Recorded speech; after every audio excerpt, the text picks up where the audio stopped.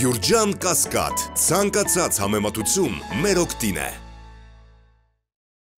Deputy Minister Kostanian of Armenia, I wanted to ask you to tell us what is cost-benefit analysis that is driving the recent geopolitical moves of Armenia closer to the West?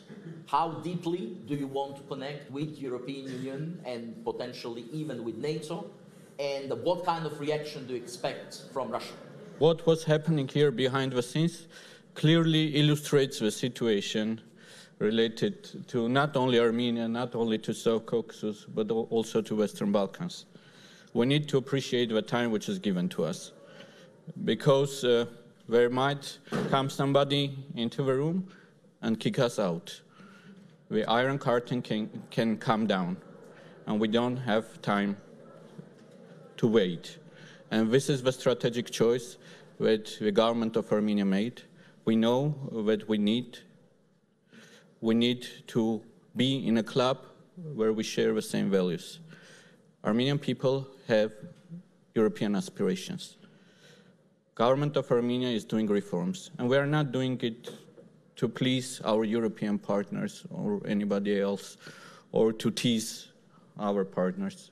We are doing it because this is the mandate which was given by our citizens in 2018 during the revolution, and then in 2021 with the snap parliamentary elections, that the people of Armenia stated again that the democracy is irreversible.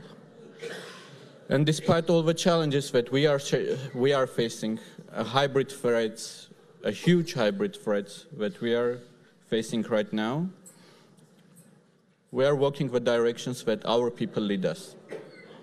And we need to work hard, but it's not only us who need to work, as our distinguished colleagues already mentioned.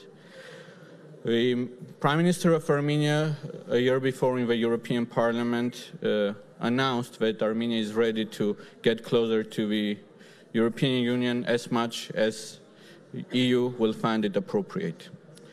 And I do believe that Armenian society is waiting the answer.